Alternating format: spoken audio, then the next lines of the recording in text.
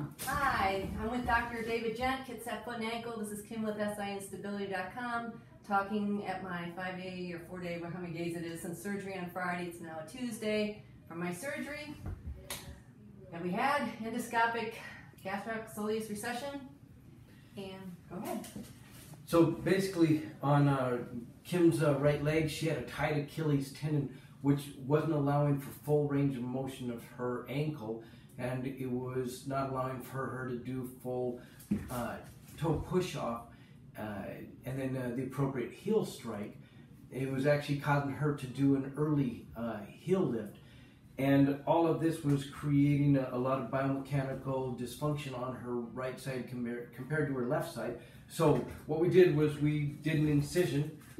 This is her left leg, but we made an incision in her medial 1/3 of the lower leg, and we went across, and then endoscopically we transected the aponeurosis of the gastrosoleal complex in order to create a lengthening of that structure so that the Achilles tendon had more motion.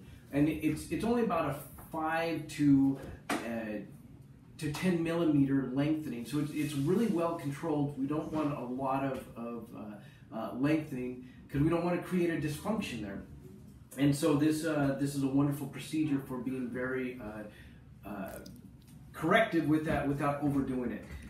The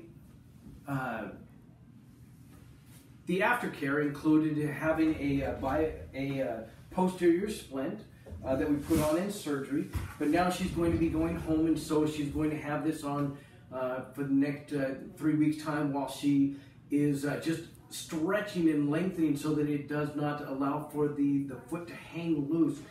And so we're putting her in a cast. I'm going to bivalve it up the sides so that it'll allow for any swelling that she might have during this time, and then also so that she can take it off in order to have sutures removed and be able to do a little bit of a sponge bath on the area, and then even bathe it once the sutures are out.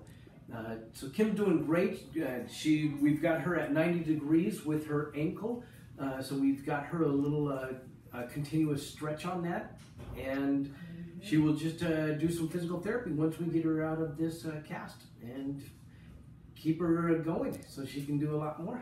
Yeah, I had surgery with him I looked on my records back towards the end of the year 2014 on my left leg, and it's been great success. And then as I balanced myself and trained my body, it just became all the more aware how much the right one was tight all along at the same time. And like I said, I could recognize it when I'd be on an elliptical machine. I could feel the early heel lift off in comparison to my other leg, and I could feel like when I wanted to fully dorsiflex my ankle, I could not fully extend my knee, lock out my knee. So I'm very grateful and thankful to you, Dr. Gent, for helping me again, and we're looking for great results. Thanks.